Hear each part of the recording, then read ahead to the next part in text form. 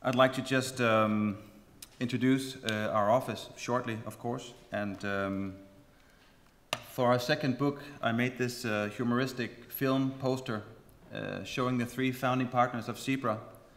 And the main point is that we've known each other for a long time. Actually, I've known Kolja for 27 years, and I've known Carsten for 30 years, because we met in high school, and way before architecture, we decided that we wanted to do something fun together. It could have been film, it could have been music, it could have been a number of things, but it ended up being architecture. And so today, I work with my 2 best friends every day in the office, and what more can you ask for? And then recently we added to the team the 4th musketeer, Mikkel here. And it came about because besides the office that we have in Aarhus, we opened an office in Abu Dhabi, in the Emirates as well. And that came about because of a particular job down there. I'll actually show it at the end of the lecture. And so it was natural to include Mikkel into the partner group. So now we are 4 best friends working together. And as you can see, I photoshopped this disc from Tron into the hand of Kolja. So that's another skill of his anyway. Now, for this lecture, I simply went through our website to find the adequate projects that kind of fits this theme that you have of small scale and architecture for children. And while doing it, I kind of decided to be a little cheeky and to also show other things. So I have a few children projects in small scale, but I also add other things because I think usually we don't build specifically for children. We think about families more, because most children, especially when they are small, they are never really left alone. They're always engaging with adults in one way or the other, in kindergarten or in school or with their parents and their family. So the best spaces, they work for children and adults, and the same goes for children films. The best children movies can be watched by adults as well, and the same goes for music. So that's one point I wanted to make. And I also think that talking about small scale, it doesn't make a lot of sense if it's not related to other kinds of scales and a diversity of scale. And often we never work with just one kind of scale in our projects. We usually work with a number of scales at the same time. So anyway, I started with 10 projects and I ended with 7 because I tend to talk way too much. So I think that was more adequate. And the first one is probably the most relevant project. Now, this is a children's home or an orphanage. So this is a home, basically a private home for children of parents who cannot take care of them, either because they are alcoholics or drug abusers, or maybe they are in prison or whatever. And the normal thing to do in Denmark is to take these children and place them with a foster family. First of all, it works the best for the children. And secondly, it's cheaper for society, so it's a win-win situation. But a very small group of children, tiny group of children, they cannot work with a foster family. They need professional care 24/7.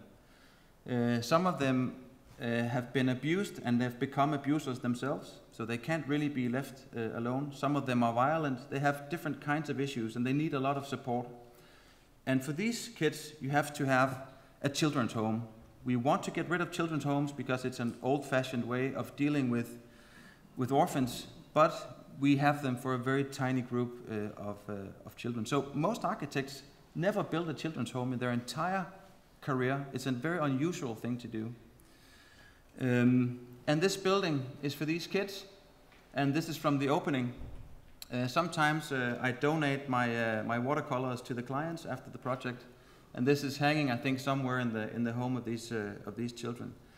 And one of the most important things for us when we started out was to say, okay, this is an institution because people are working here. They get paid to work here. But also at the same time, it's a home. And that's kind of it's 2 puzzle pieces that doesn't quite fit together. So we studied, of course, the typologies of architecture in Denmark, or we know them by heart, but this was part of the considerations. How do you signal home? How do you make a building that everybody looks at immediately and it has all the good vibes from childhood of being a home? You can always recognize a factory or an office building or a church or a sports hall. They kind of, they don't look the same, but still you kind of recognize these things when you go through the landscape. When we drove here from the airport in Tuzla and to Banja Luka, I could definitely tell, never having been here before, this is a house this is a factory, this is a church, this is a mosque. I spotted the mosques immediately, even though I've never seen a mosque with just one minaret. Usually they have 4 where I go. But anyway, in Denmark, a private home looks exactly like this. And if you ask a small child to draw a house, it will have the pitch roof, it will have the little fence around the plot, it will have maybe a little flag. I don't know what it is with Danes, but we are really into our own flag. It's not nationalist actually, it's more of a romantic thing. But when we have a birthday, we throw around the flags and stuff on it. I don't even know why, I just do it because it's tradition. But anyway, they will draw the flag, maybe a little chimney and so on. So this is what a home looks like. And we kept that in mind, obviously. And another simple thing we did with the 1,000 square meters was to chop it down into small pieces so it doesn't look like a huge building, but rather a row of smaller houses, or maybe a tiny village that's been sort of pushed together. And this is what it looks like. It consists of 4 pitch roofs and a number of even smaller, almost playhouse scale buildings attached to it.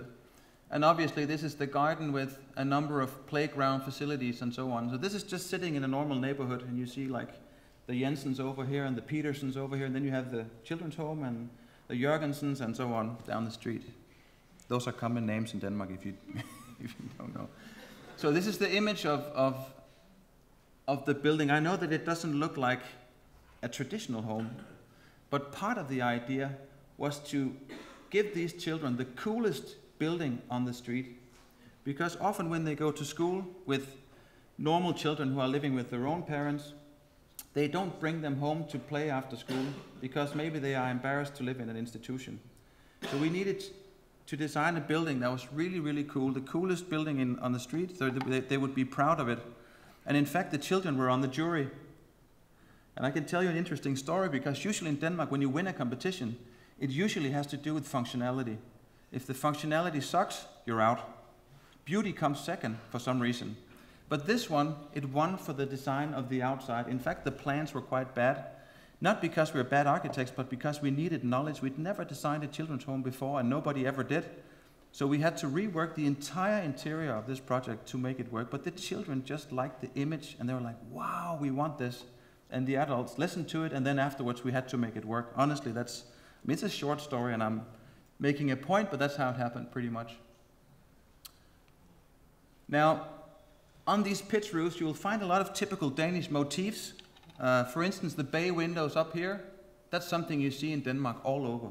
So we are working very much with the comfort that comes through something that people recognize. If you recognize something, you'll feel safe and comfortable in that environment. And then at the same time, of course, we use it in a creative way, so it turns into a new kind of expression. Some of them are flipped upside down. It's a childish thing to do, but this is for children anyway, so it's the right place to do it. Probably in another job for me, we wouldn't do it. And all of these little additions, all of these little bays and little towers, they have a different function. And some of them actually got other functions that we anticipated. One of them, which is a little tower, that's apparently a text message for somebody, or an update, software update or something. One of these little towers is actually something that they ritualized in the children's home. So whenever one of the kids have a birthday, they take the child up there into the little tower, and they light a candle, they sing the birthday song, and they go down again. I'll show you the birthday tower on there. But that was never our idea, but we just set out these possibilities and showed them, well, these tiny little spaces, it can be an intimate place to sleep. Maybe it's just a little space for your favorite cactus that you care for, which is like a caring project for a child to make a plant survive or whatever. Or it can be like a Christmas arrangement or whatever. This is the birthday tower up here. After talking to the municipality, it got a little lower. But that's a different story. It's still there. There it is. That's the birthday tower. This is the pitch roof that's flipped upside down. And it's such a, I mean, I love doing these things, and it's really infantile and childish. And sometimes when I see it now and I talk about it in front of a crowd, I feel a little embarrassed because it's so silly that it's maybe too silly for a grown-up. But that's the great thing for us working for children and in children's institutions, is that you get to do this.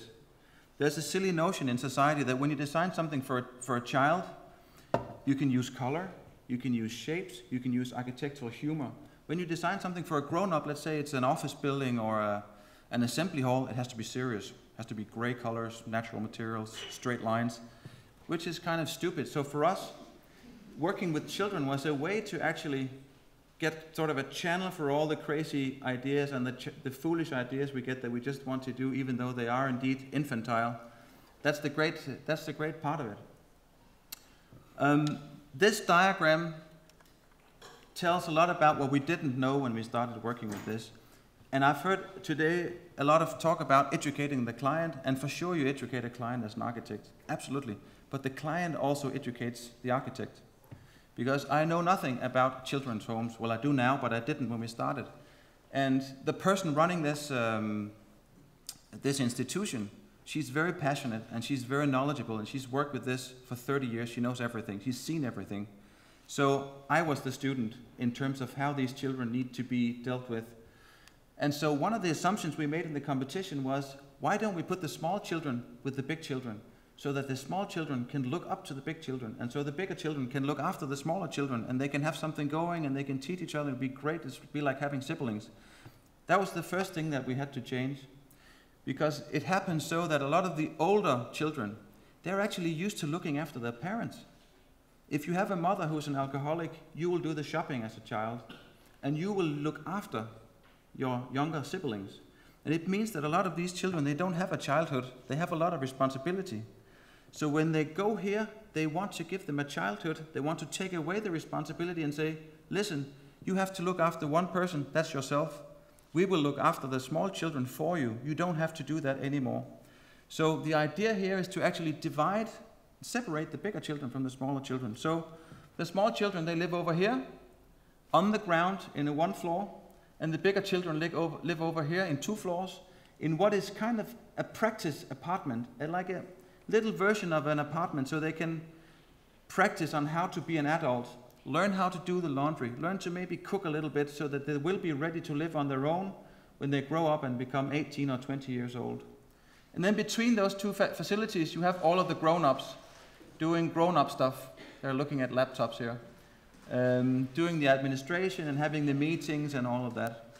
So that's one thing we learned, to separate them. And then, of course, we placed the older children close to the road, because part of this was that the small children need to stay on the facility and on the sort of the premises of the children's home, whereas the bigger children, they should practice going out into town and doing things on their own.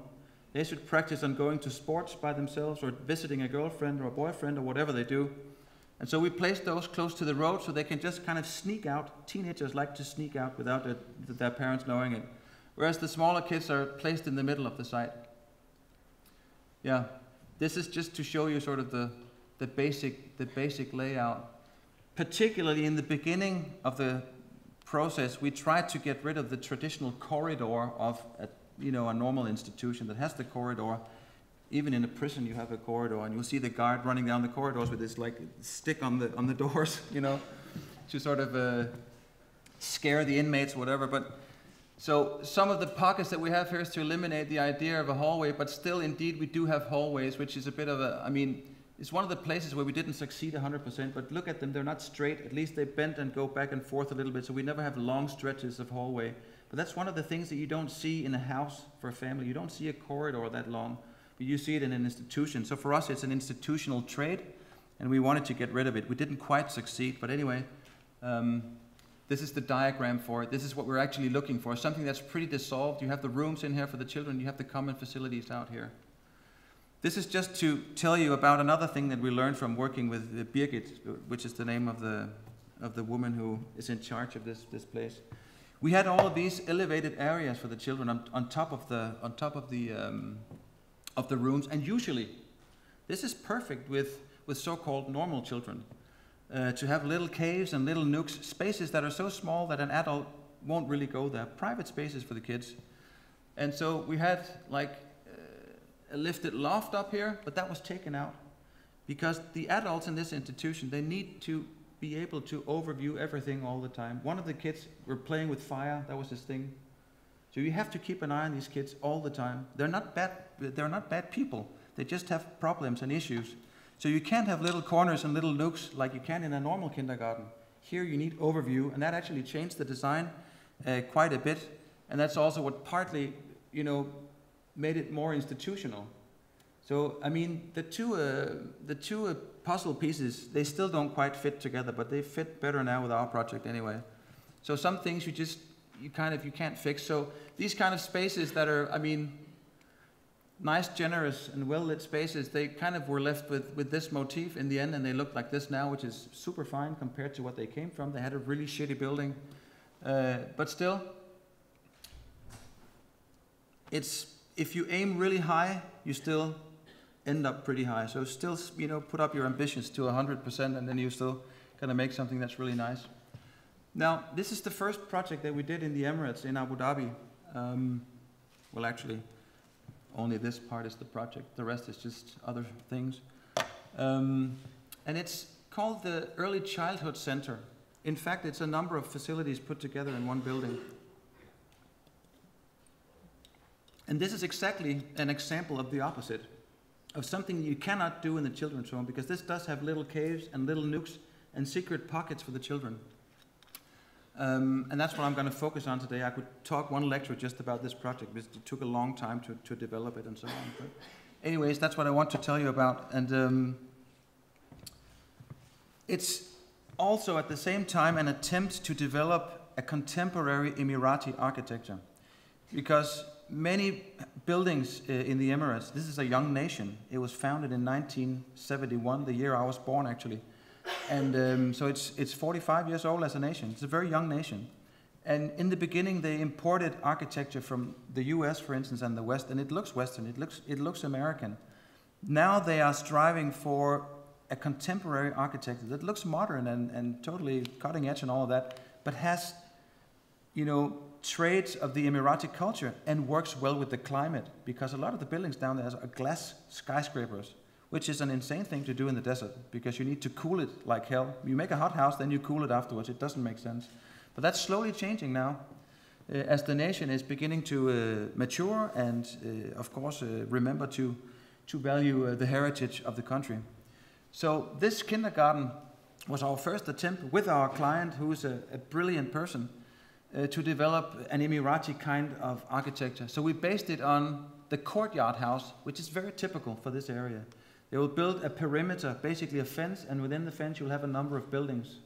This is also a model that we know in Europe, but it's very dominant in this region. And the other thing, obviously, is the tent. And there are two kinds of tents. There are the tents for the females and the tents for the males. This is just a general sort of layout of a tent or dune type inspired architecture. So those are the main ideas behind the overall layout. And that's what actually makes it look like this. So when you look at the plans here, you can see that the perimeter defines a space, which is all of the brown area in the middle. And then you have 3 courtyards. You have 1, 2, and 3. Those are outside spaces. And connected to the courtyards, you have different little pods. So this pod goes to this courtyard, this pod goes to that courtyard, this pod goes to this courtyard, and the 4th corner is actually additional facilities, because this is not only a kindergarten, it's also a place for teaching. And the people being taught here are future teachers for the children. And it's also parents. So if you go as a parent, you have your first child and something is wrong, you go to lectures about pedagogical issues, cutting edge pedagogical issues, or you go to get lectured on toys or whatever. So there's an auditorium, there's a little shop where you can buy cutting-edge toys that develops the child in the right way. There's a speech therapist and a number of other amenities in that corner. So it's half education and it's half kindergarten. It has to do with the fact that there's no real tradition of kindergartens in the UAE. They have some refurbished villas with we have daycare centers, but they do not have a tradition for actually building kindergartens from scratch, and they do not have a tradition for educating teachers for kindergarten and for toddlers. So that was part of this project as well. And this is the section, obviously, and a late 3D model. Now, one of the things we also did, was we tried to shade the building from the sun, and it sounds so stupid because of course you want to shade from the sun. It's a 50 degrees when it's the hottest, 50. And humid too because it's close to the coast. So building any type of glass building doesn't quite make sense. So behind all of these louvers you will find the windows. And the rest of the light comes through the actual courtyards in the center of the building. These guys here. So it is well lit and well illuminated, but never with direct sunlight. It reduces the amount of cooling that you need to make. So obviously it's a much more sustainable solution. And also I find, as a Dane, because we don't have air conditioning, I dislike air conditioning. I don't like the feeling that the effect it has on my body. I don't like to be in air-conditioned spaces. When I go to a hotel in Abu Dhabi, I turn it off immediately. I would rather sweat a little bit than having the air conditioning. So that's part of it too. Developing an architecture that actually responds to the local climate, which is something most architects, I think, are forgetting now because the international style kind of took that off the table. You had the idea that you could make one style that was international. You just forget about climate because building in Greenland is not like building in the desert. It's just two completely different things. And in former times, the climate was definitely a design driver, and we want to reintroduce that because it's anchoring the building to Abu Dhabi. In this little cross-section, you see all of what the building consists of. You see the classroom in here. You see the nice tubes and installations up here. You see the courtyards, and you see the common space out there. This is basically what's repeated around the perimeter of the building. The most important thing about this section is actually the bridge up here. I didn't come up with that idea. Actually, it was an idea that came from Yale University because we worked with Walter Gilliam from Yale University, who's an expert on childhood pedagogical issues. And he had the idea that we needed a kind of a bridge so that teachers can overlook the classroom. So basically, when you stand up here, you can see what's going on in the classroom. And that's very important because when a child actually knows that they're being watched, they will change their behavior completely. Anybody who's ever been to photograph a school will see the children like this. You know, when they know you are there, they start doing all sorts of things. So you need to be able to positively spy on the children to get a real understanding on how they behave. And also the parents can go here and they can see your child is having issues with another child, and sometimes the parents will deny it and say, no, they don't, my child do not have any issues at all. And they can say, why don't you come and look? Why don't you come and study what's going on in the class with us? And they can look at the child and they can think about it when they go back home and maybe change their upbringing or whatever. So it's a very good chance to study what's going on. And also it has to do with how you educate people, teachers for kindergartens, because often what happens is that it turns into something academical. You read a book and then you start teaching the children, which is stupid. You would never read a book about football and close it and say, I'm ready to be a professional now. You would never do that. You would play football to learn how to play football. Then you would record yourself and you would evaluate and you would look at the video of yourself doing maybe wrong movements or stupid runs on the pitch or whatever. You can do that as a kindergarten teacher too. You can actually film an interaction with a child and you can look at it afterwards and you can say, okay, look at this. When you use this word, look at the child's face, and you actually learn something from this. So that was part of it too. So there's a whole system in this building where you can actually monitor. It's not about surveillance. It's not a Big Brother thing. It's about becoming a better teacher. And also it's about connecting to Yale University on the internet and to have, activity going across the Atlantic. Now anyway, this is the classroom. Part of what we wanted to do was to make a flexible unit. You could create small spaces within the space. For instance, in a kindergarten, the kids will take a nap during the day. They will sleep, sometimes for an hour or two. So we wanted to create with these curtains intimate little areas where you can read out loud from a book and have the children sit around and get kind of tired and get ready for sleep like a ritual. In childhood, I think rituals, also for grown-ups, rituals are very important because it creates a kind of a secure feeling for the child that they know what's going to happen. Children love predictability to a certain degree. They also like improvisation, but there needs to be some sort of a predictability. And part of it is creating rituals. And so we also, under the stairs, this is one of the stairs running up to I'll just show you where it is on the plan. It's all of these stairs going up to the first floor. Under these stairs, we made these little caves and nooks that we couldn't do in the children's home. And this is basically a stair that's going upside down. So you can lie on your back and play with your feet and walk upside down, or you can do whatever you want. These are the kinds of thoughts that we have, and then in the real world, the children will use it in a completely different way, which is totally fine. This is the upper floor that also had a parents' lounge and the teacher's office space, and we made it look like something that wasn't an office space at all. This is the main stair. A theme with animals came across, and once again it had to do with anchoring the building into the context of Abu Dhabi. So we took some of the typical animals from the region and we turned them into furnitures and staircases and so on. And so for this one, this is just a rattlesnake. It's not a rattlesnake actually, it's a local snake that's spiraling up like this, and you have the head in the top, and you can crawl inside of the head and you can wave to your mom and say, look, the snake ate me. A little bit like the book, you know, from the Ponce Petit with the snake that ate an elephant. And then we did a lot of these, and actually I think this guy, Walter Gilliam, said at some point that I had to see somebody about my idea of these animals kind of eating the children. So I stopped at some point and came up with other ideas. Here you see the inner court. So the edge is inside, this is inside, and this is outside. Basically, when you look at it, it's just a traditional number 8 structure or perimeter building. And inside of these pots, we developed what we call super trees. It came about because the site is rather small. It's a very compact site, so we don't have a lot of green areas around the building.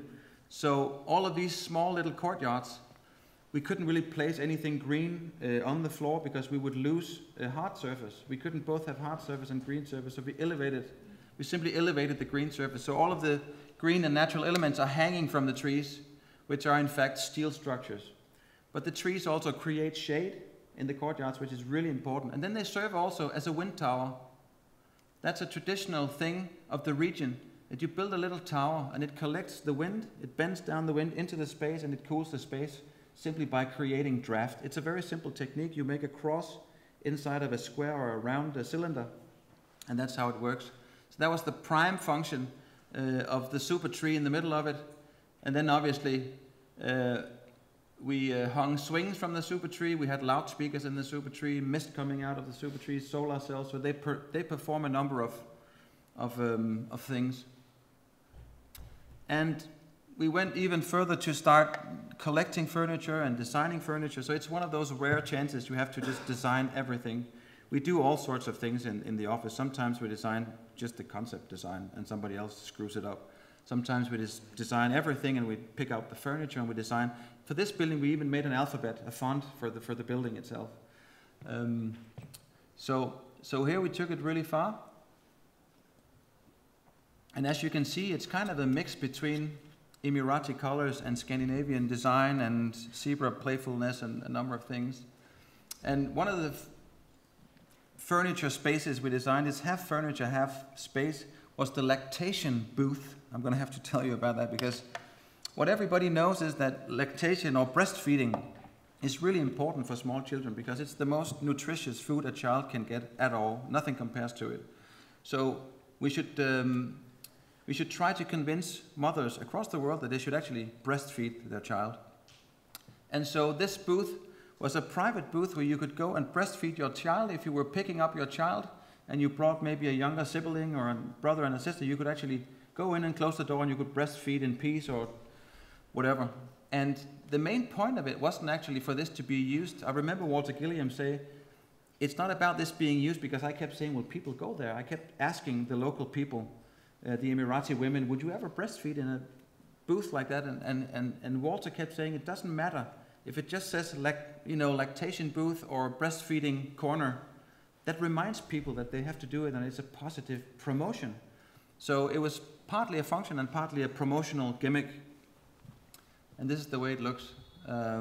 This is a seat and this is a little table for your makeup and your iPhone and whatever. So, and these are all of the animals that we did. A little whale, a lizard, squid. And it has the size that, a child can crawl into the mouth of the whale. And then on the top of it, there's a slide going down on the tail of the whale, so you can climb it too. So it's half space, half furniture. And it's the kind of space that a grown-up would never, well, I think I might actually crawl in there just for the hell of it. But anyway, a grown-up would usually not climb in there. You still need to be able to fetch the child if the child gets ill or something. You have to be able for safety to get it. But still, it's a very private space. So it's a space where you could take a book and you know that you wouldn't get disturbed by grown-ups, which can be nice sometimes for a little child. And then the idea of local animals spread into the tiles of the bathrooms, and that has to do with when you change diapers, it's nice for the child that they can look at something. Usually parents will hang like a mobile thing in the ceiling, so when you change the child, they will look at that and not think about what's actually going on. And all of these creatures were, were on the tiles on the walls, and we designed little stupid details like this with a crocodile eating the corner of this wall, which is once again an infantile thing, but I really dig it myself. I guess I haven't grown up. Yeah.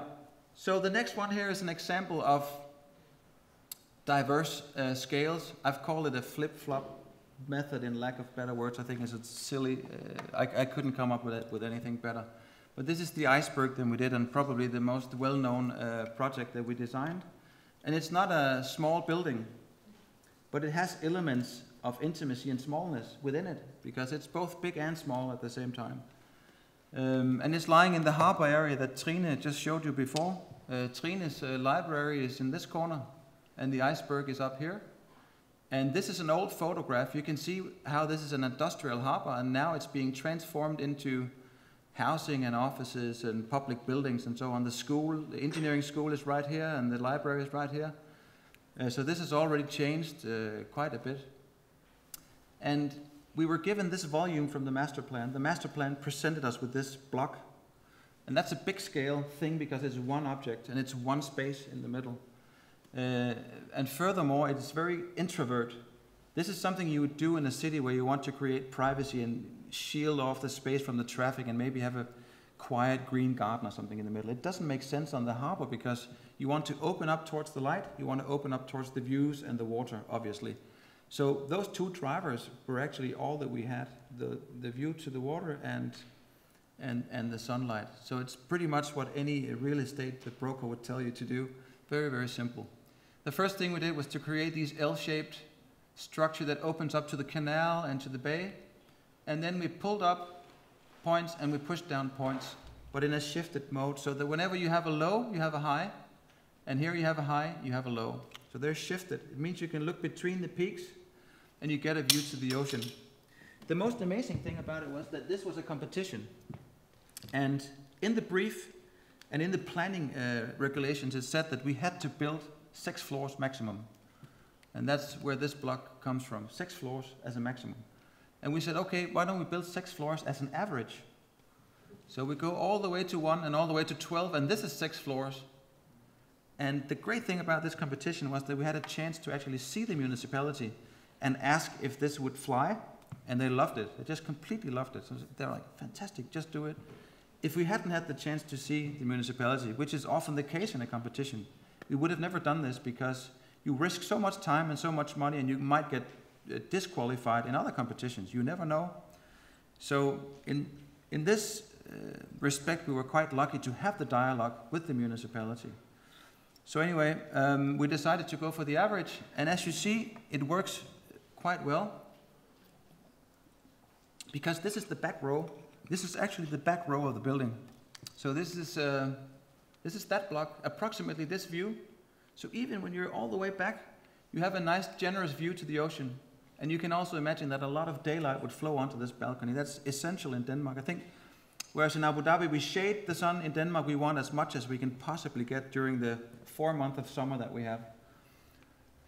And looking back, you get kind of the same impression. You have a depth, and instead of this being one building, it looks like a little, not a village, but a group of buildings. It is actually one project and it's 4 buildings, but it has 11 peaks. So it started out as one block, it turned into 4 buildings with 11 peaks. So even when you see it from afar or from this place, it's broken down into smaller elements, just like the children's home, obviously. And you look back at the city in here, and you look back at the forest.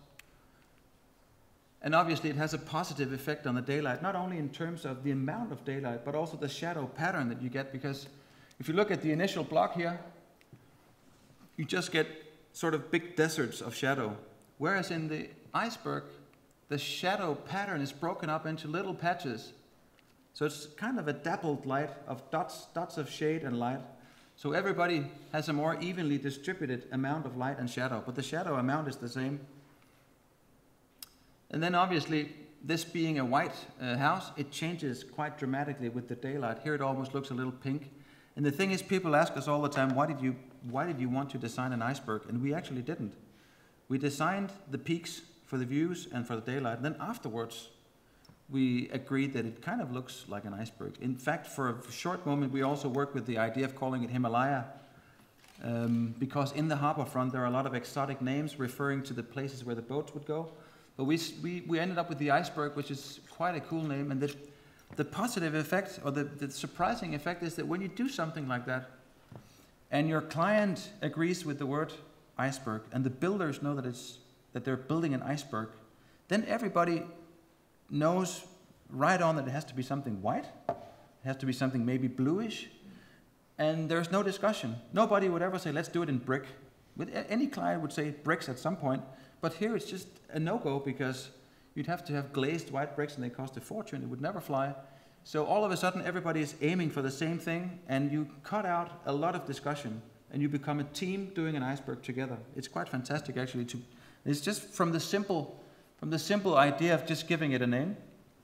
So from that day on, it became white, and saying this today is quite funny, because at some point we had this one red and this one in wood and this one in concrete, so they actually looked like individual row houses. That was an early stage of the design. Once we decided on the fact that it looks like an iceberg, we had to kind of go with that idea. And you see also, of course, in the mist, it changes quite a bit. And this picture particularly shows that some of it is actually lower than one floor. It's as tall as the windows, this corner. Then it rises up to 12. And you also see that the spaces, they are as narrow as the buildings. It's 12, 12, 12, 12, all of it. But the reason why it works and doesn't become unpleasant is because the height is shifting all the time. Whenever you go up, you go down on the other side, and then they do like this and like that. So you never have like a shaft of a space. It's always a space that's tall on one side and low on the other. And that's why it works. And there's one other thing that you should notice here is actually this area, which has no function. It's actually for play. It's not a playground, but it's something we put in there so that you can jump from one to the other, or you can play football between these. I remember as a kid, the goals in our yard was just two bollards. And it was a fantastic goal for 5 years of football in every break. So these things are actually, they work quite well, these really simple things. Or maybe you slalom on your new bike, you slalom between these bollards coming out. So sometimes it could be really, really simple. And it doesn't have to be like a stupid pink Disney elephant or something. It can be integrated nicely into the design. And grown-ups can sit and text on these or whatever. Lovers can hold hands. So there's a number of possibilities. And it's just one bollard, quite a simple gesture. And these are the spaces. Of course, you can see they are low and high on the other side. You see this shifting, and you see how the daylight plays with the shadows of the balconies that are ice blue, obviously. And that's one interior from one of the top apartments. Now, also on the harbor, we did a project for students. So this is a very cheap project, and it's subsidized by the government and everything. And I took this project with me today to show you how we work with the kind of an illusion of scales, or kind of messing with scales a little bit, because this is a rather big and fat building, and it has quite ugly proportions. And we couldn't really change those proportions, because it was from the bit, the design was already there, because you had a plot. It was a plot that goes all the way to where the building begins. You didn't have any land around the building, and you had a number of square meters. And when you have the plot in the square meters, you also have a height, pretty much. So we needed to do something with the facade to make it look less lumpy and big and fat and massive. So we just sliced it basically like this. So it started looking like rows of books, or maybe tiny little towers actually. Little towers with just one room in each tower. So it's a simple operation like this.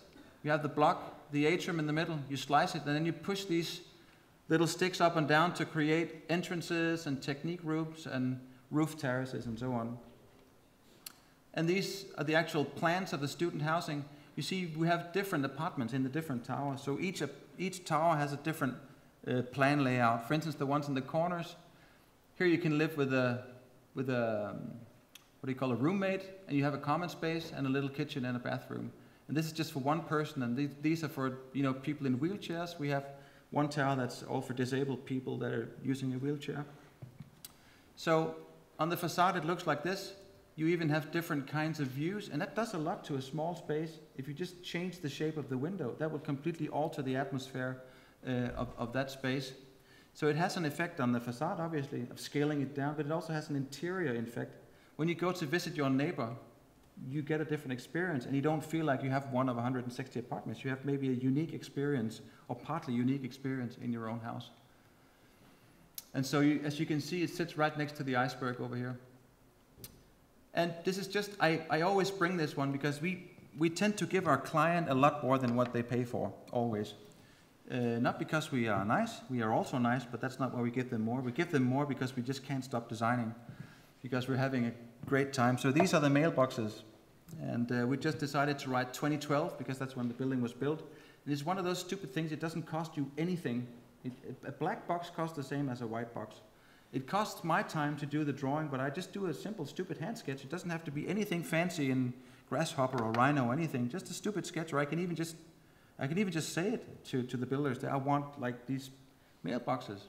So it just adds a bit more of extra value, and we always try to do that with little things that makes a difference, because when you enter that house, you'll notice that somebody actually cared for this space. It's not just a space that appeared, somebody actually gave it some thought. Inside you see this really narrow space. It's quite a narrow, tall shaft. And so we wanted to do a number of things with it. We wanted to bring down as much daylight as possible, to reduce, of course, the amount of electricity for artificial light. And that's how we came to think about the mirrors. And then also, we know that when you work with an atrium, you can actually see what's going on the balcony above you. If you have a traditional dormitory, you'll go down a hall and you have no clue what's going on the floor beneath you or above you. Here you actually can see the whole building, so you have a better community experience. And the people actually see each other.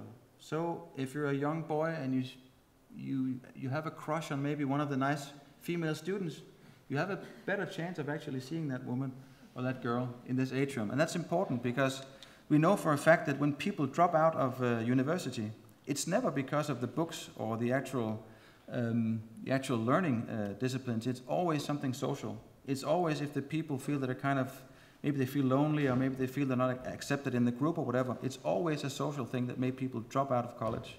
So we need to make these spaces as social as we can, and we felt that the whole idea of the atrium was also that, and then of course the daylight issues, and making a narrow space look bigger. So it actually changes the perception of a shaft into an endless, infinite space. So it's very small and incredibly big at the same time, which is also quite a nice gimmicky touch. If you look down, you get the reflections. If you look up like this, it kind of disappears into a blur of highlights and daylight. So it has quite a nice effect. And most people, when they haven't been in the space, they can't even actually read this image. And that was part of our problem because, well, not problem, it was a challenge. The client was very worried about this space. They had the idea that people going into this space would feel sick. So getting the idea was the easy part. Convincing the client to actually build it, that was the difficult part. And this doesn't cost anything extra because you need the glass so people don't fall out into the space. You need that anyway. And you need a double layer because it has to be safety glass. And the foil in the middle can be either transparent or the mirror foil. It costs the same. So actually the effort was to convince the client, and we were really stubborn. And that's quite interesting because afterwards, when it was built, the client actually thanked us and said, "Thank you for being so stubborn. Thank you for not listening. Thank you for actually just sticking to it, because now we understand it." That's our problem and challenge as architects sometimes. We can actually visualize what it would look like and what it would feel like. But as a client, maybe you can't visualize it until it's actually finished. So a lot of the fights we take them because we know in the end, everything will be good. Everybody will be happy. And of course, you see the woman that you're looking for many times at the same time, which is also good. And you see these guys are talking. That's something that happens in this atrium. It actually, I'm quite proud of this because it actually does work. People will be hanging sort of like this and talking to people that are 2 floors down. That's amazing. And they even lower their voice because they know that they shouldn't disturb the other guys in the house. So they kind of, are you coming to the party tonight? No, I can't make it. I'm sorry. They're like talking back and forth. It's great. They always do that. This is a school, and as you maybe you know, maybe you don't. We've done a lot of schools, but this school is a special one because this is a school for grown-ups. And when we say grown-ups, it's not necessarily people that are 30 or 40 years old. It's also people that are maybe 17 or 19. It's also teenagers. It's primarily aimed at dropouts, people that drop out of elementary or secondary school and they never get an education. So here in the VUC, they have a second chance. They get a chance to actually take a primary or secondary school or a high school degree in this building. And therefore, the first thing we decided was that we had to make a building that didn't look like a school at all. Because if you have negative associations with the school, if the school reminds you of failure, of actually dropping out, of not having success, and you go into a building that looks exactly like a school, it's like returning to your early childhood of failure. So we wanted it to look like something else. I think maybe it looks a bit too much like an art museum, but still it certainly doesn't look like a school, and the spaces in there are quite magnificent. It's a simple perimeter again, just like the Arabic house. And as it turns out, I think when I started out architecture, I had this idea that I would invent new types of architecture. And as it turns out, you actually kind of recycle things that are thousands of years old, like for instance the perimeter, and you can keep recycling it forever and make it your own kind of work. And all of these things, they are about for one reason: they work. Well, anyway, so it's a traditional perimeter, and we add these coins that turn into balconies, and all the balconies are different. They shift all the time. This is what it looks like from the outside. You see the curves cutting back exactly like the interior spaces, and this is actually an art installation. So this is part of, that's what Trine said, you have a certain amount in public buildings for art, and that's integrated into the facade in this building. This is the interior space, and you see it's the same shape, which is an oval that just kind of rotates.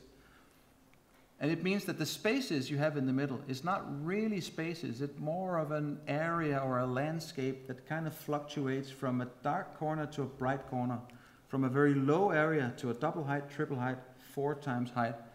And that's one of our philosophies with education buildings, that we need a diversity of space, because we found out that flexibility is about diversity. If you think flexibility is about moving walls and partitions that can open, that's not flexibility. I mean, it is, but people tend to not use it. If it takes 5 minutes to move this wall, people will not use it. If you press a button, maybe. If it's not too noisy and squeaky and still takes a minute to kind of cut across the room, people, they don't like it. It's much better to create an interior space that has many qualities. So if you need to work with a little group of maybe 2 other students, you'll find a little corner of your own. If you need, as the school principal, to address the whole school, you will find the biggest space. If you want to kiss with your girlfriend, you will find the most dark corner probably, or whatever. You can always find a place in this space that's adequate for your function, and maybe your mood, or maybe the kind of person you are, because people are different. Some people like big spaces, other people like dark and intimate spaces. I, for instance, really like the sort of the Le Corbusier monk cell, the really telephone booth where you kind of, you know, you keep out the world and you dive into your books and whatever. And other people, they like to sit on a beach. It's about personality, really. And so people are so different, and the schools should reflect these different needs and these different personalities and different learning styles as well. The people, also children, are quite different as individuals. Children are as different as grown-ups, maybe even more different, because as you grow up, you kind of tunnel into behaving a certain way. So this is the central object in the space, and from this object you can look around and see all of the facilities that are common, and we placed those in the bottom of the building so they offer something to the city. So for instance, the art class is on the ground floor, the music class is on the ground floor, the sports pitch is on the ground floor, and from this round staircase in the middle, you can look into all of those spaces, you can look further out into the city, and when you pass the building, you'll see a lot of these more open and creative activities going on. So it will inspire you to actually maybe walk into the building, and it'll give the building a positive sort of identity in the community. This is one of the sections. It just shows you that it's darker at the bottom, brighter at the top. low, double height, triple height, 4 times the height. It's a very dynamic space. And still again, it's just the same oval, the exact same oval that's just being rotated a couple of times, and you have this kind of a space. And it's a very cheap building. It's a turnkey building. And I know it doesn't look cheap, but who cares that it's cheap if it looks fantastic? It is cheap. It's all concrete elements, which is the standard building method in Denmark. It's all standard cast walls, and of course the main structure is quite simple and boxy, and then whatever is more elaborate goes on the inside. And then we spend a lot of money on this staircase element in the middle, but still quite cheap materials, and the building technique that's really stupid.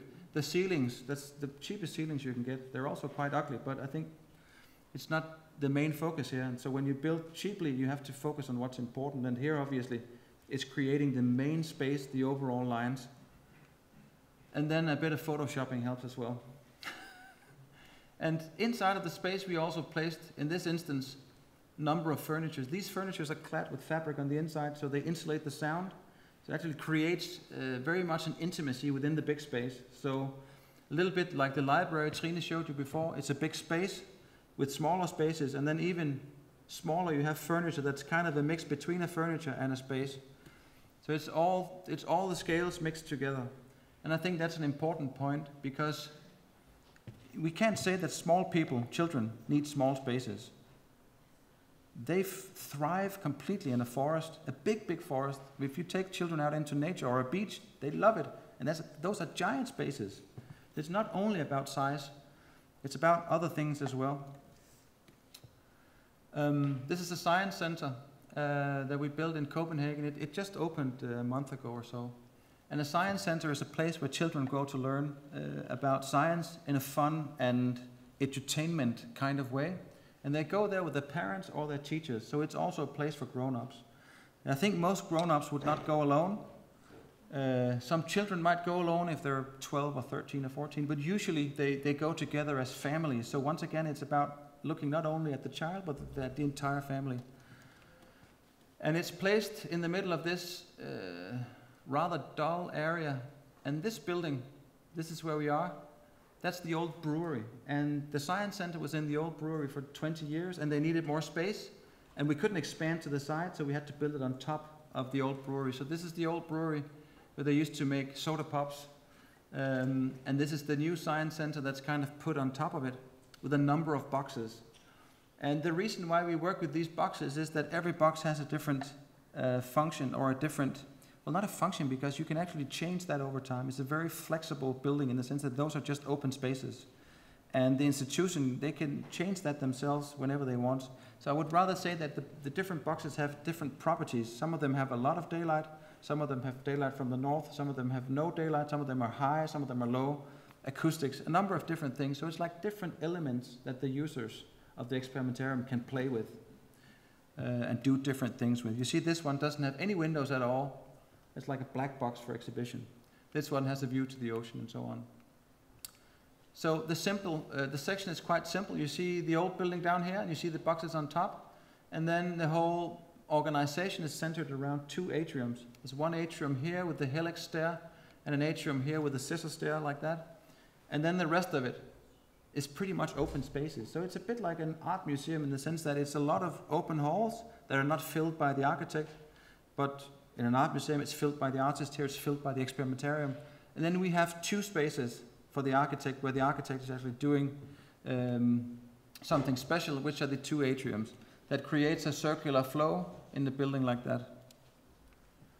These are the plans, quite straight, quite simple, and almost again a perimeter kind of building with the functions pressed to the side and a big space in the middle. I think it's not only CEBRA. I think it's a Scandinavian thing that we often work with atriums in our buildings, and we often work with quite confined, boxy buildings with a spectacular atrium in the middle. And I mean, my theory is that it kind of reflects Scandinavian personality, because Scandinavians are very quiet and not very hospitable, not very forthcoming. We're not very good at making new friends. We kind of keep to ourselves. We don't talk a lot. And when we have people in the office from Spain, for instance, we have a Spanish architect now. When she starts talking, everybody's like looking, because she speaks in a higher, she's more like, and we're like, what the fuck? you know. So we're quite sort of modest, simple people. But then on the inside, something is going on, and that's kind of what the atrium represents. Because when you walk into a Danish building, you'll always be like, "Wow, what a space!" You see it from the outside; it's just a grey box. You go into the central space, and it's just a revelation. And you will see it dating hundreds of years back. And that's the Scandinavian personality. And it's the same with this building. It's quite closed and boxy, and the atriums on the inside are quite fantastic. The old building here, the new boxes on top. You see this fluid dynamics that represents science, fluid sciences that's developed with the client actually. You see the cantilevers of the stacked boxes. You see the different kind of terraces that will also be exhibition areas on the roofs. And this is the helix stair. As you can see, you don't notice it at once, but you see it's actually two stairs intertwining. There's one here, and they kind of go like that together. So if you buy a ticket, you can take this stair. If you don't buy a ticket, you can take the other one. And the one where you don't have a ticket connects you to the cafe and a few other facilities. And the other one connects you to the actual exhibitions. And this copper stair is placed inside of a mirror space, again. And that's what creates sort of this dissolved kind of atmosphere. But this is actually a rather big space, and then again, it has really narrow passages, because when you actually walk between the stairs, some of it goes down to a height of 210, which is kind of just above. So it narrows down and it opens up again. And children actually love this space. And it's not a small space, it's a big space, but they love it. And one of the ways today that you can actually kind of evaluate the success of your own building is on Instagram. If you go on Instagram and you write experimentarium, and you'll see photos by teenagers and parents, and you will see like kids hanging from the stair or whatever they're using it for. And you can see they're having a good time and they want to share that with their friends. So that's a very good way to kind of to spy on your users after you leave the building. So this is the stair seen from the top. Now this is what I've been aiming for the whole time with this project, because these are just giant big spaces. As you can see, they're pretty shitty the way they are carried out. Just cheap, shitty spaces with visible ducts and everything. And the HVAC is also visible. So within that space, the experimentarium building little houses, almost like a little village.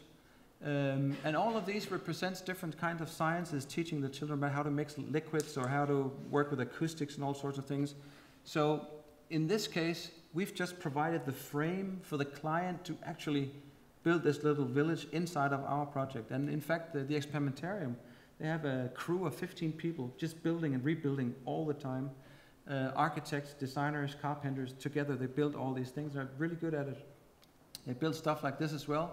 This is, I don't know what you call it in English, it's like a track for a ball that it keeps going, and you can change the track and see how acceleration works and all of this.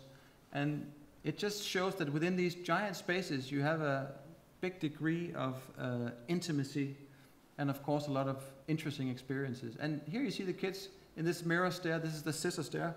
See, the kids are just lying on the ground. This is something we didn't anticipate, because it's a stair that's clad with mirrors. So they're lying on the ground in the middle of the space, just looking at the looking at the stair. So sometimes a gesture within the architecture that actually meant for, you know, just for the experience actually creates a little space or a little activity for children. And this has become a popular place to lie on the ground and do all sorts of things and see it mirrored and take pictures of yourself. So we saw this on Instagram as well. This is the last, we're probably also running out of time. Are we okay? We're okay, good. This is the last project. This is a big competition that we won in the UAE. And we were invited to this one because of the other one I showed you. And the other one we got invited for because we did a tiny little kindergarten in Vonsil in Denmark. And that was published in a Chinese book that landed on a very powerful person's table in Abu Dhabi. And she invited us along with 3 other companies from the US and from Doha and so on. And we actually managed to get the commission. And she really liked working with us, and therefore she invited us to this competition. It just all kind of grew from one tiny kindergarten. So that's also a story of big impact from a small building that turns into bigger commissions. But anyway, this is a revitalization of a very important site in Abu Dhabi, which is a square site in the center of the city. And it's placed right here. This is the cornice facing the Gulf. And this area has two really important buildings. One building is the old fort, and the first part of the fort was built in 1763, and it's kept growing since then. Also, again, a perimeter building with a new perimeter and a new perimeter, which is typical for fortresses. And then also on the side, there's this long building, which is the cultural foundation building, and that is that's a library, a music theater, and some exhibition spaces put together in one building. And actually, a few years ago, the city considered actually tearing this down, but there was a lot of people that were kind of against it, and there was a big debate on Facebook because a lot of the people of Abu Dhabi have really fond memories of this building. They met in this building, some of them, and got married in this building, and they saw their first school play in this building. And the country, as I told you, started developing in the 60s and became officially a country in 71. So this building, even though it's from 1980 or something, it's a really old building in this town. In my town, that would be a new building, but here it's an old building. So it does have sentimental value, and a lot of people have really fond memories, so they wanted to keep it. And after deciding that, the client decided that this whole site should become an open park with these two main buildings sitting in the park. And we came up with this really, really simple concept of actually dividing the square space. It's a 400 meter by 400 meter space with a diagonal. So by creating the diagonal, you make two kinds of plazas, or two kinds of spaces, one for the fort and one for the CFB. The space around the fort is pretty open, pretty bare, and looks pretty much like a coastal desert. That has to do with putting the fort back in focus again, because it was shielded off for a long time and nobody can really see the fort today. We wanted to open that up again and make the fort an important building in the city. And it used to stand on the sand as the first landmark you would see when you travel to the city from the desert. This was the first, I mean, look at this, in 40 years, this was the first building and the city was out here. Look at this now, and this is just part of the city. It's 20 times bigger than that. In 40 years, that's what you call rapid development. So we wanted that feeling back for this one. So it's standing on a very open plain, and basically there's no design around it. The fort itself is the main piece. And then on the other side of the diagonal, with the CFB, we wanted to create a more traditional park with shade, with the seating possibilities, running water, all of those features that you would need in a hot climate park. So they are kind of contrasts. One is a bit like an oasis, the other one is a bit like a desert in a way. And you can see the diagonal here in the sketch as well. There's a water feature running also in the diagonal. It runs around the sea. Well, actually, on this sketch it did. We changed that anyway. But this is the first sketch. And usually with the watercolors I do, those are done after the concept design. This one is done before, and I'm quite shocked to see how much it actually looks like the final design. We actually took it all the way to DD, looking pretty much like this. If you dive down into the details, I mean, if you take out a section like this, you'll see that there's a number of possibilities within this Voronoi type of structure. I know it's a very typical thing to do these days. I think every architect, every contemporary architect has done a Voronoi project or some. I don't know if you've done one, Yiddish, but probably, yeah. Everybody does one, but we're actually building this one now. So, and it has a lot of possibilities and a lot of flexibilities. It can grow in size and scale. It can grow in height. It can have different kinds of functions. It can just be paving. It can be a little plinth. It can be planters. It could be actually a building. And we are, in fact, introducing buildings on the site, but they're just hidden, kind of hidden within the landscape, so that the CFB and the fort is still the main attractions of the site. So the new buildings that we do are actually just part of the landscape, and they kind of disappear. They're also small, and that's why they're adequate for this theme. You have the CFB here, and you have the fort, and then these parts of the landscape that follows the diagonal. This is a mosque, or a musala, as it's called, which is a kind of mosque that's a little more open in its space programming. And this is a food and beverage facility facing the lake. So it's just a landscape that gradually rises and becomes buildings and have these really intimate spaces within a gigantic space and a gigantic city scale. Because if you look, let's go further, if you look at this image, you'll see that the buildings are quite tall. This is a Norman Foster project, the World Trade Center. I mean, huge buildings. But then in these guys, in this area, you have the intimacy of the really small, narrow spaces. You have the shade, have the sound of water, you're protected from the traffic around the site and so on. So it's intimacy within something very big. And I think that this is, somebody asked before, what should we do with cities? Small scale or big scale? I think this is the right solution, that you combine big and small. You combine different kinds of densities together, because the contrast is just thrilling. And you can see that on Manhattan as well. You have really small, intimate plazas. You go down one block and you have something gigantic. It's like walking in nature. You have a mountain. It's huge, but you can also find a beautiful rock right next to the mountain. That's the kind of experience we should have in our cities as well. Anyway, if we look closer at the landscape, I want to just point out this diagram particularly. It has a number of little spaces, 18 like a golf course, of these little green areas. There's not a lot of green in this site. As you can see, it's quite, well, it's not barren because that's a negative word, but it sits well within the UAE region, because doing something completely green, it takes a lot of water, and the water is an expensive resource in the region. They don't have a lot of water, and it never rains. So actually planting trees is unsustainable, which is kind of upside down for the rest of us, because we actually have associations with green as being something sustainable. Here is the opposite. So you actually need to make a kind of park that is more sparse and more desert-like. It sits well within the aesthetics of the country, but it also is the right thing to do in terms of climate again. But anyway, we created little pockets, little green oases, little intimate little pocket spaces. And they look like this. This is just a number of them. There are more than these. And as you can see, these are people. So they're quite small. This one is quite small. This is smaller than a single family house. And it's just different combinations of 3 or 4 materials, a bit of concrete, a bit of sand, a bit of water, just laid out in different ways, all of them Voronoi, but still very distinct spaces. So it's also about wayfinding. So it means that within this big space, you'll have shade, you'll have intimacy, and this is where you see the Voronoi blocks rising up to become a building just around here. But it just kind of merges into the landscape that has the exact right Abu Dhabi feel. So once again, it's about creating something that sits well within this culture and this heritage. This is a heritage park, and there's a big heritage program. And also, some of these features should be appealing to children.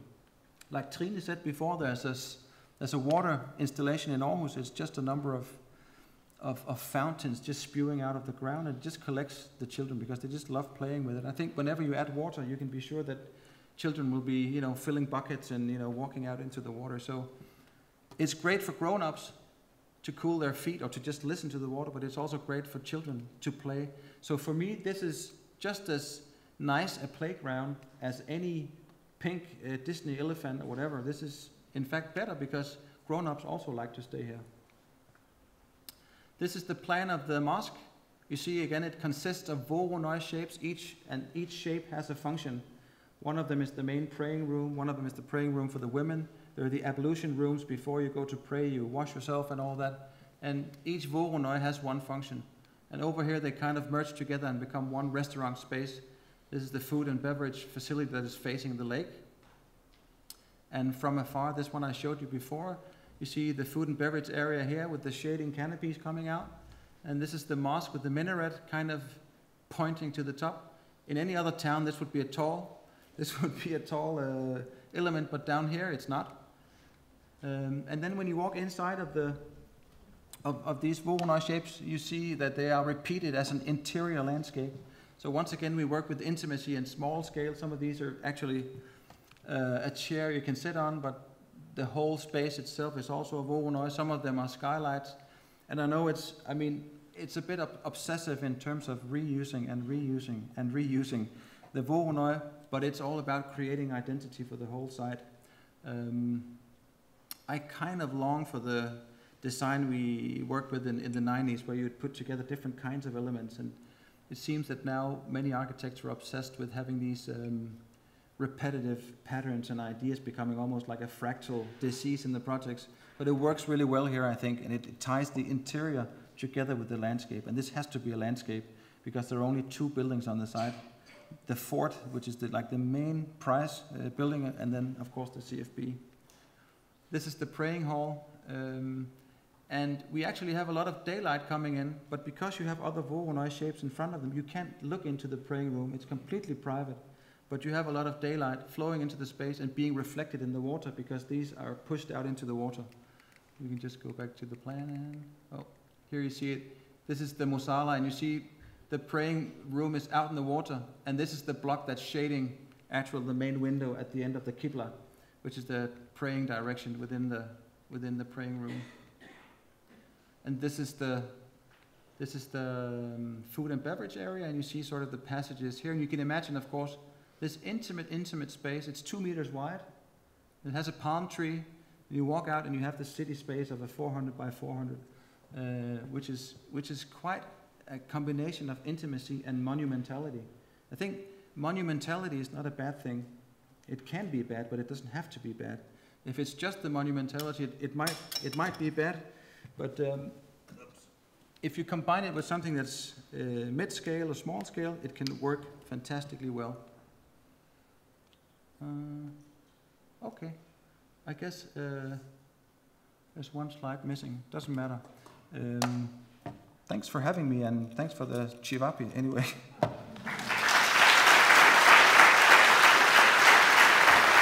Well, what I wanted to ask, when we were promoting the Days of Architecture, we used the materials that you sent to us, like your drawings and sketches and movies. And I also presented to our students of architecture in Banja Luka. And well, I wanted to ask you, is the drawing still the tool for present architecture, or it is not, or what is your opinion? Because well, we very well know your drawings. They are everywhere on ArcDaily, and you even get me to draw these questions and not to write them. So yes, that is what I would like to hear. Yeah, it's still a part of our presentations, and I would say even more than ever before, because we've experienced that when you work with a client, they like a sketch much more than a computer rendering. And I think it has to do with a number of things. First of all, a computer rendering, it often looks very finished, and then the client feel, well, I either take this or I don't. I can't modify it. It's something that's almost built, and it's not. It's still, I mean, I know as an architect, and you know it, that a computer rendering is a sketch like any other drawing. You can change the color, you can change the height, I mean, you can change everything. But when you see a hand-drawn sketch, it just seems that people understand immediately that this is just a sketch and that they can engage with it. And if you see a surface that just has a number of lines, you can interpret that as being wood or brick or another thing. And if you like wood, you'll see it as wood. If you like brick, you'll see it as brick. So with our clients, we use the sketches more and more. And that's the interesting thing is that it actually works in different cultures. Because first I thought, well, maybe it's a Danish thing. And then we went to Abu Dhabi, which is a completely different culture. And I think they work even better in that context. And I mean, I gave my sketchbook to one of our clients down there, and I almost couldn't get her attention again. She was like, oh, she's looking at me. What about this one? And who are you doing this for? Can we do this as well? And she was like all into the sketchbook. And I think also the power of the original is just something that appeals to people. And another thing I think that works is that often as an architect, for some reason, you have to demonstrate your qualifications. You have to justify that you are a skilled architect. And anybody can say that. How does the client know if this architect is good and that architect is not so good? How do you know it? One stupid way that works is if you can draw, oh, then you're an architect. Which is stupid because you can make brilliant architecture and be a shitty at drawing if you are a good thinker. I've never seen a sketch from Rem Koolhaas. I think he is actually good at drawing, but he doesn't promote that. He's more a kind of person that thinks intellectually his way to a project, and he makes fantastic things. But I think for a client, it would be difficult for a guy that's not as famous as Rem Koolhaas to know whether that architect is actually a good architect. Once you draw, then you know. If you're hiring a musician, how would you know that if that musician is a good musician? You would ask him to play. If you hired a cook, you'd taste his food. So even though it's kind of banal, the thing about giving people an original is that they just trust you immediately. Oh, this guy knows what he's doing. He's been, you know, working a lot to achieve this level of handicraft. Yeah. So there's a lot of advantages to it. So we use it even more now than ever before. My only problem is that the office is getting so big. We're doing so many things that it's difficult to draw everything. There are other people in the office that draws really well. The new partner, Mikkel, I think actually, I hate to say it, he's actually better than me. I think I draw more drawings than he does, but he actually, I think he's I dislike admitting it, but they're actually better. But anyway, he also uses that skill, and I think a lot of people in the office, they do that. But mainly my drawings are being published as part of our work. But we all do it, yeah. Okay, well, I have series of questions, but I will let Milana to ask you something, and then I will continue. Thank you, Igor. So, CEBRA made many designs for buildings related to the education. The most of them are in Denmark, and investors are municipalities. On the other side, you made design for Russia and United Arab Emirates, where investors are not municipalities. Who gives you more freedom to make a breakthrough in traditional design of schools or buildings related to education? I think in general, when you work for a country or a city, a municipality or a nation, you would usually have more freedom because the money that are spent on the building belong to a community and not to one person. If you work for a private person who's spending his own money that he made himself, his cash, that person would want a lot of influence. That's like the sort of, that's like the response you would expect, and it also is correct for a number of situations. But I actually learned, I've been an architect now for 20 years, and I've been practicing the whole time and building things, and I think it all comes down to people more than actual organizations. And today, a lot of contractors will not hire an office, they will hire a person. So if they come to us and they say, well, we want to work with you, but we want it to be that person on the team, and we want it to be that partner. And if you're not going to do that, we're going to look for somebody else. They don't want the company. They want certain people. I think that for me, as an architect, the chemistry between two people is what really makes it work. And then that client can be the municipality or a private person or a king or whatever, it doesn't matter. If you really connect, that's where you make the magic. And you can't make brilliant architecture as an architect without a fantastic client. It's just impossible. And one of our best, or maybe actually our best client, I hope nobody will hear this because then they will be disappointed that they're not the best client. But one of our best clients is actually our client in Abu Dhabi. We just totally connect on an intellectual level. She totally understands what we want to do. We totally understand and respect what she wants to do with her country and the ambitions that she has about developing this new UAE architecture. And she really is happy that we've been so enthusiastic about studying their culture and their history and so on. And we just completely connect, not as a friendship, but intellectually. So that's one of the best clients, and she's a private person in that sense. But we've had similar experiences also with the municipality where you find the right person that just it just works somehow. So it's about people more than organizations, for sure. In general, if you want a good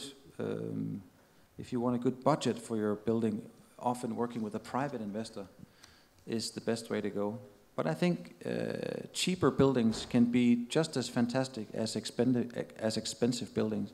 And I usually tell people that the only building we ever had that made it to Wallpaper magazine, which is like an expensive posh magazine, that's one of our cheapest buildings. That's the Mirror Space, which is quite a cheap building.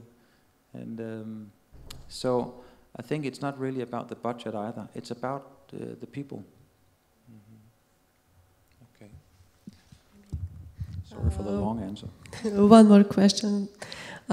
You made Center for Marginalized Children. You made it as a home, not as an institution. Do you measure if architectural design improved work of this institution, like after once when you finish the building?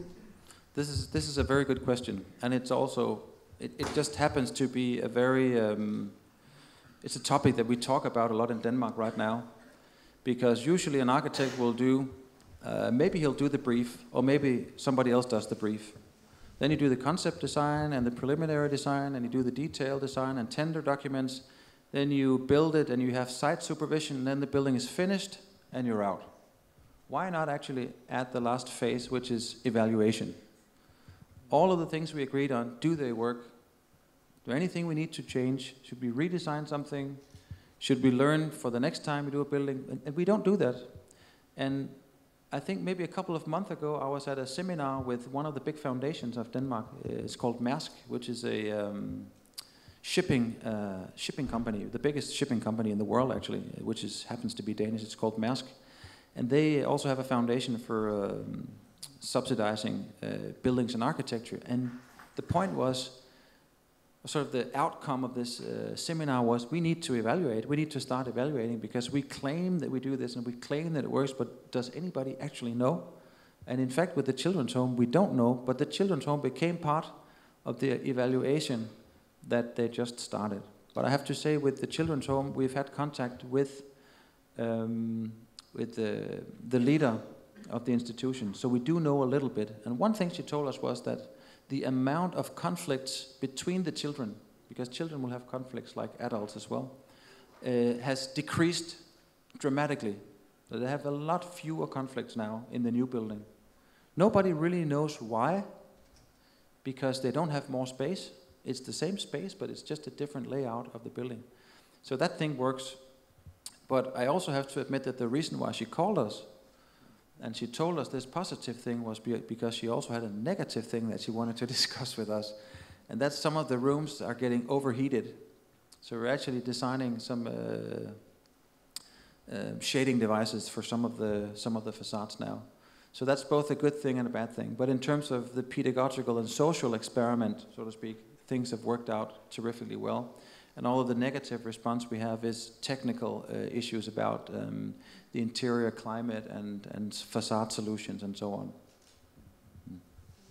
Well, we could see that you are actually experimenting, if I could say so, with the architecture, and you are experimenting with educational system in some way, because some of your buildings are able to change something. And while you're doing that you are also playing with the architecture. So the question is, did you have a chance to influence or to influence the laws regarding the education, or to change something in the educational system after all this experience in designing architecture for education? No. That's the short answer. I have to tell you, in terms of doing educational buildings, we are very fortunate to live in Denmark as architects, because 15 years ago there was a big program that was rolled out across the country where politicians decided that we needed to revitalize the education system, because everybody seems to believe that education is the key to success in the future. Because particularly in Denmark, because we don't have any natural resources. We don't have oil, like in Norway, for instance, they have loads of oil. Basically, we have bacon, but I mean, that's not gonna last forever. So living off of the knowledge is very important, and therefore the education system has to be first class. And so there was a law rolled out across Denmark. It was called, kan du huske, hvad det hedder, Trine? Ny? Something like Schools of the Future, whatever, it doesn't matter. And within that, there was some demands and some ideas on how to run a school, how to lay out the spaces of a school, and so on. And in fact, they're doing it now in Germany. The same thing, but 20 years later, 15 years later. And before Cameron came to power in the UK, when what was the guy before him? Oh my God, that's embarrassing. Blair, yeah. When Blair was still around, they also had a School for the Future program in the UK, and they brought us over to actually tell them about our experiences with building these new schools, what worked, what didn't work, how does it work when you dissolve the traditional classroom and make more open spaces and all that. And then Cameron came into power and he shut down the whole building Schools for the Future to just save money. So it's something that's happening in a few countries now. Now in Germany, they are spending billions of, for making new schools and for revitalizing existing schools. So basically our architecture is just an answer to that new political brief. So we are just lucky as architects to have visionary politicians. It's as simple as that. I'm not sure the politicians could have imagined the solutions we came up with. Of course they couldn't. But we've not changed anything in the laws or the education system. We've just sort of visualized or put the visions into a physical shape. And what about regarding the education of architects? What an architect, in your opinion, should be in the future? We heard on the Days of Architecture 2 weeks ago in Sarajevo. There was a very interesting and very good panel about that. I don't know, maybe someone will correct me. Idis Turato, or it was conclusion of debate, there said that architect in 21st century should not be a designer of shapes or forms, but designer of social relations. And yesterday we heard Hrvoje Njirić, who said that social media will change architecture completely.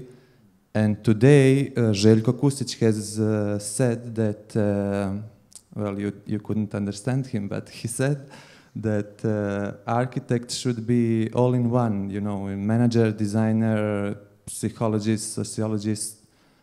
What is your opinion about future education of architects? I don't know about the education, but I do know what an architect of the future should be, and I think an architect of the future should be anything he wants to be. That's the fantastic thing about architecture. You can be an architect in 100 ways. You can live off of designing farmhouses for bacon production as an architect. You can work in the municipality giving building permits. You can design social projects if that's your thing. If you have a desire to just do shapes and be more of an artist, you can do that. If you want to do zebra tunes, you do that. You can do whatever you want in your field. You have to kind of find your own passion. And I think once you find your passion, that's when you get really good, because usually you are good at what you like, and usually you like what you're good at. So if you're really good at designing social relations, that's perfect. I think there's not one solution, but hundreds of solutions. And I think it's getting more and more, because maybe 100 years ago you'd say, well, an architect designs and builds houses, full stop. And that just developed into maybe a bit more, and then today, wow, everything. I mean, 100 years ago we didn't even have architecture schools. It would just be a bricklayer who was a talented bricklayer who would design the building and build it at the same time. And then architecture schools appeared, and with architecture schools you had teachers, because you can be a brilliant architect and a shitty teacher. You can be a brilliant teacher and a shitty designer. Or you can be both, of course, a brilliant designer and a brilliant teacher. You can be a number of things. And today the possibilities for an architect, they're just infinite. And I can see from my own career that I've shifted a few times myself in what interests me. Now I'm really interested in climate. And 10 years ago I didn't give a damn about climate. And I've been really into user involvement, and I think I just had an overdose of user involvement. Now I need to take a break, and maybe in 5 years I'll be fresh and back again with user involvement. So also, I mean, even within your own person, you can do a number of things. Trine, my wife, just was a dean at the architecture school, and now she's back in the office cranking out competitions. Yeah, hundreds of possibilities. It's so exciting, actually. Let's share the passion about architecture. I'm sure there is a lot of questions from the audience. Yes, please, Nebojša. I even know our audience by names, you know. Yeah, that's fantastic. We are so small circle. Okay. First, that was truly inspiring. I need to speak right after you now, so thank you for making it so hard for me to get up there on the scene, just to prepare the crowd. Yeah, don't worry. I had the same feeling after Njiric yesterday. Now you all collected, and never mind. I just noticed one thing about two different projects. Correct me if I'm wrong, but I think they're both in Abu Dhabi, the kindergarten with the inner courtyard, yes, and the other one with the mosque. Yes, correct. One detail was interesting to me is two types of approaches. It's more about the form, actually. Is it just, maybe you can give us some comment, is it just because of the different function that you had so many layers? I know it's a kindergarten, and diversity is also really good in objects with kids, buildings with children, sorry. But is it just the way you do, or was it a matter of context or function that you choose to have so many layers? Like when I saw the project of the kindergarten in Abu Dhabi, I was like, oh, the inner courtyard, and probably everything in the building will be all about that courtyard.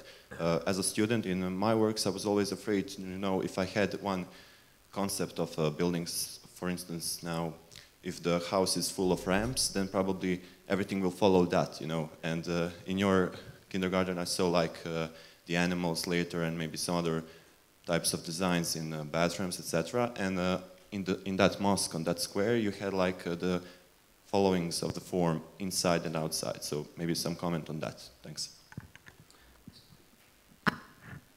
Those the two projects are very different, even though they are both in the UAE. Of course, they have similarities for sure. They both respond architecturally and stylistically to the heritage of the UAE and the culture, of course, but in different ways. And that's partly the interesting thing about working in a foreign culture, that you can, it becomes a kind of a fuel for your creativity, but you can use it in many different ways. But I think also that, of course, working with children allows you to be a little more playful and a little more silly somehow.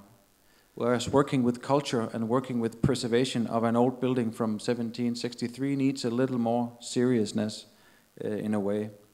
I think sometime during the lecture I said that it's kind of weird that when you do facilities for grown-ups you have to be serious and you have to quiet down a little bit, and when you work for children you can play. In fact, it doesn't make sense, because I think grown-ups also like colors and playful spaces. Not necessarily in every place they go, but for sure they will like something that's also expressive. So we actually try to always be playful, but I think you can be playful also in different ways. I think, for instance, with the Qasr al-Hosn project, the revitalization around the fort and the CFB building, that's also very playful. But in this instance, it's not animals and sort of architectural jokes. It's more in terms of the variation. You play with the architecture yourself, and you play with the elements and the puzzle pieces of the architecture when you see how many ways you can combine them to make actually 18 different pocket spaces. And I think also the whole idea of making a stylistic representation of the local landscape is also a playful thing, almost something you do in a Disney park, but we just do it very refined and very elegantly and very much more well-designed than a Disney park, much more quiet, but it's basically the same idea of turning something from the nature into something that's cultural. So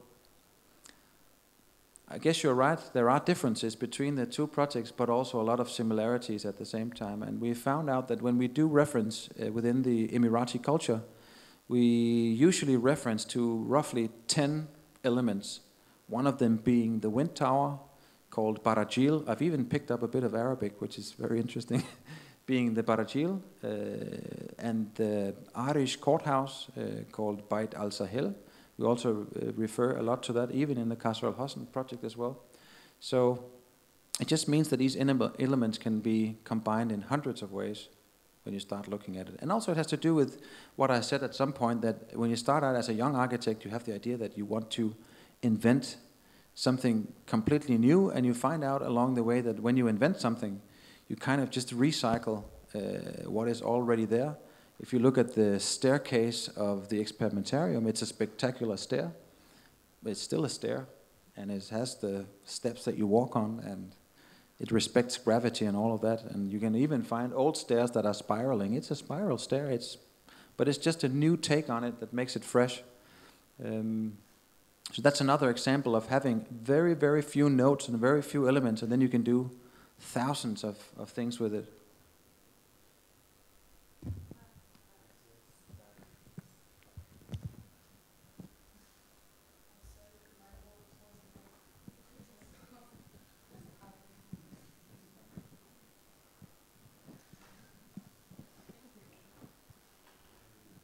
You got the microphone that was off.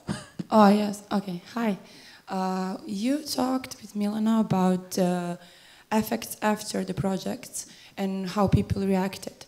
But I see that you had like a lot of different profiles in users.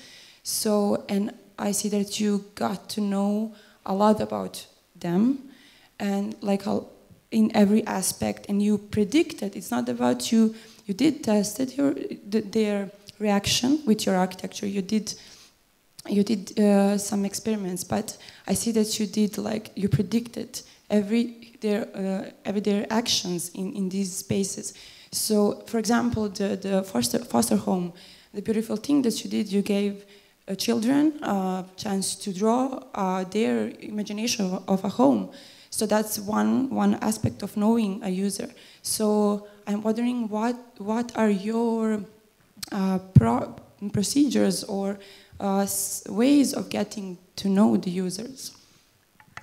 Actually, sometimes we are wrong, obviously, because you are right. Sometimes you don't know the users of your building. Let's say you're building 100 flats, and then the person who owns the building will sell the flats. You don't know who's going to live in the flat. So you're designing for some abstract, average person. Sometimes you design for a family, and you get to know the family, the mother and the father. You get to know the children. You know the child is into football or whatever. You know everything, and you know there needs to be space in the garage for a canoe because that's their hobby, whatever. You know everything about them. That's a different situation. But when we work for people that we don't know, I guess we just try to use our own personal experience as a person. For instance, like my wife and I talked about today, if you look at a balcony and there are tables next to the edge of the balcony and there is a second row and a third row, the first row at the edge always fills up first. Why is that? That's because it's the nicest place to sit. You have the view, you feel you're a little bit on your own. You only have neighbors to one side and the view to the other. So there are some really basic psychological things that we have to study as architects. If you look at a plaza, you'll see, okay, people sit over here. Why is that? Oh, that's because the cars are on the other side and there's a shade. Okay, so people like to sit in the sun, at least in Denmark. People will sit in the sun. So you learn a few basic rules, and from that you can predict stuff. But you also predict wrong quite often as an architect.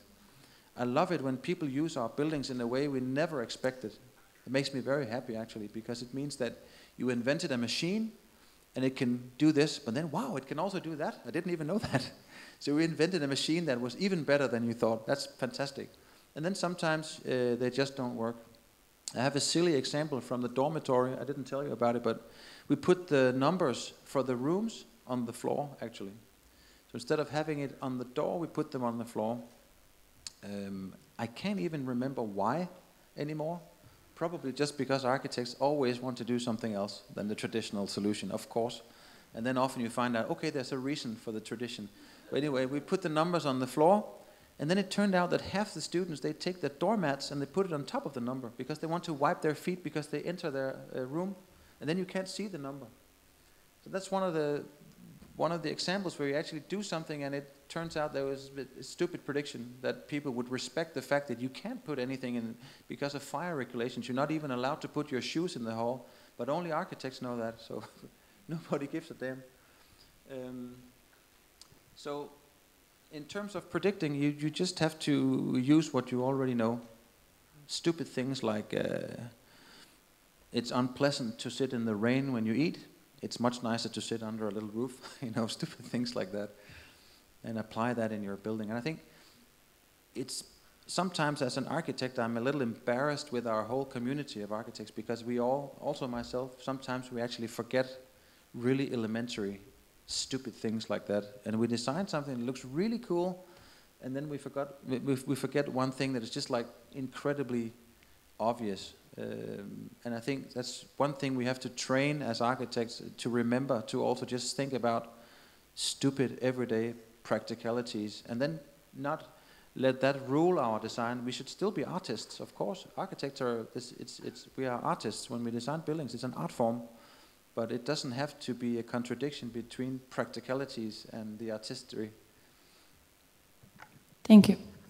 Okay, and who will win the last question for this part? Yes, Vernes, please. Hello, thank you very much for your presentation. I think it is particularly relevant and useful to have you here as a speaker in a country where I think we have a generational gap between young architects developing new ideas and new ways of thinking, and an older generation who has this different way of thinking, let's say. So I have two questions. One is related to education in a place where we have this generation gap. How important is it, do you think, for architects to still be educated in ancient ideas of architecture, ancient Greece, Rome, and so on? The second question is connected to this, which is this idea of an architect as the kind of dominant, controlling agent in a team who is building a building. Do you think the architect is actually has a new role in the industry and the field? And yeah, maybe you could comment something on this. Okay, about the ancient architecture. When I was a student, I started architecture school when I was 18 years old. That's very young, actually. And I finished when I was 24. And we actually were taught just a little bit about ancient temples and stuff, and I was just like, oh my God, what the fuck? I mean, you know, I want to listen to Corbusier and Peter Eisenman, all this hip shit. And then when you actually get older, you begin to understand, wow, that's actually pretty amazing what they did 3,000 years ago, before you were even born. They did stuff that's much better than what you will ever do, with tools that are way more primitive, no electricity, no computers. Oh my God. I mean, when you actually start to study it, it's quite amazing. But I think you have to be older. I'm just beginning now, actually. I'm 45. I'm just beginning to actually kind of understand all of the temples and all. And I also remember in high school, we were taught the texts of Homer, you know, the Greek mythology. I hated it. It was just painful. And now I'm actually reading it because I want to. And I actually think it's really good. And I'm reading Shakespeare on the way here, and Ovid. And it's just, I wouldn't have never imagined that 20 years ago. Actually, I didn't want to read books at all when I was 20. I hated reading books. I picked it up when I was 30. So the question is, for sure we can learn about it. And for sure there are a lot of knowledge that dates back 3,000 years. And it's arrogant to think that we are much smarter today. It's just totally arrogant. The question is, when are you mature enough to actually get it? When are you? I had to be 40 before I actually started sort of looking in that direction. Maybe other people mature earlier than I do and can take it up earlier, but I think most architecture students are just not ready for it. So maybe a short introduction that will be left there in the back of their head for another 10 or 20 years, just so they know it exists, and then they can pick it up later themselves. So not a lot of it, and not every day, and it shouldn't be put up there as the most important thing, but just a short introduction, I think, would be very adequate in architecture school.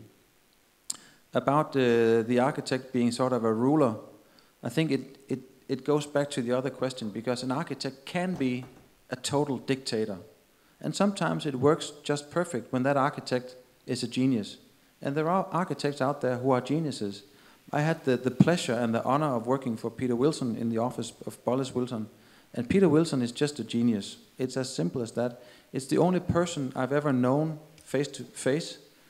I've only met and known personally who's a genius person. And you know, when you meet a genius, you know it. I'm sure Steve Jobs was also a genius, but I don't know him. I've never met him. I've never met Albert Einstein or any of those guys, but I've met Peter Wilson, and he is just amazing. And when you have a person like that, you need to give that person the respect of just dictating everything, because there's no choice that you can do better than him. He is just the man.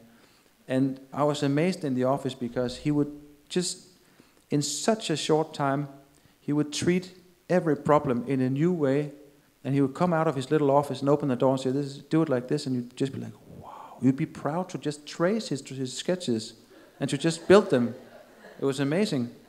So a person like that should have the space to just be a genius. I think for the rest of us, we need to just be part of a team somehow, and to be maybe the captain on the boat or whatever. But still, you are dependent on other people with different skill sets. And I think particularly in really big projects like the library of Aarhus, the Doc 1 library, that is such a huge project that an architect for sure cannot know everything. And even if he knew everything, let's say you were an expert on robot parking basements, as well as an expert on children's libraries, as well as an expert on landscaping. Let's just imagine that. Would you have the hours of the day to design everything?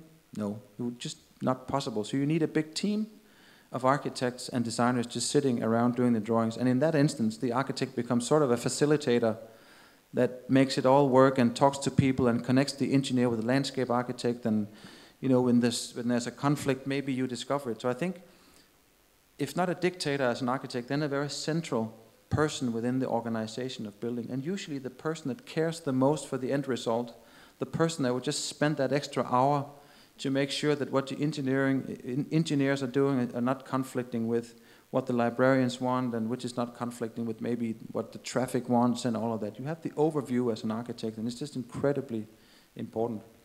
And then, I'm not going to talk forever. I just want to make one point that occurred to me yesterday.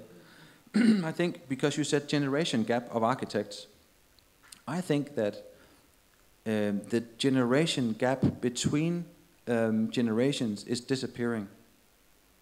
I think the understanding we have between generations now is bigger than it was before.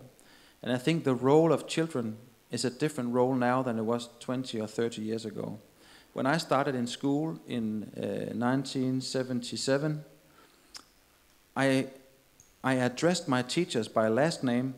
I would say Mrs. Krohn and so on. To this day, I don't even know her first name. And then when I was 13, I moved to another school in a bigger town that was more modern, and all of the teachers were addressed with the first name. I was just like, what? And it just goes to show that everything is changing, and it means that children are no longer, they are now considered individuals with an opinion, and they are treated with more respect. So that's one thing that's happening. And you listen to children. If you go shopping with your kid, if he likes cucumbers more than apples, you'll buy cucumbers. He's part of the decision making in the supermarket. 30 years ago, my mother, would she ask me, she didn't even ask me what kind of clothes I wanted to wear. She would buy it for me. She said, put this on. I would feel like an idiot in these. And it's just nothing to do.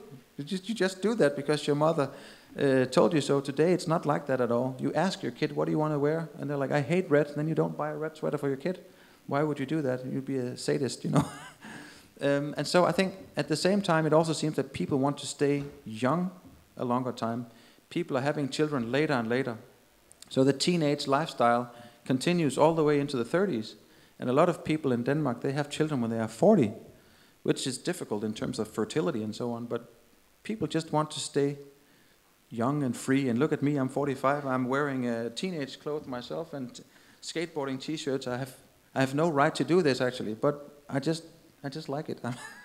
I'm kind of lying a bit to myself. I'm playing young.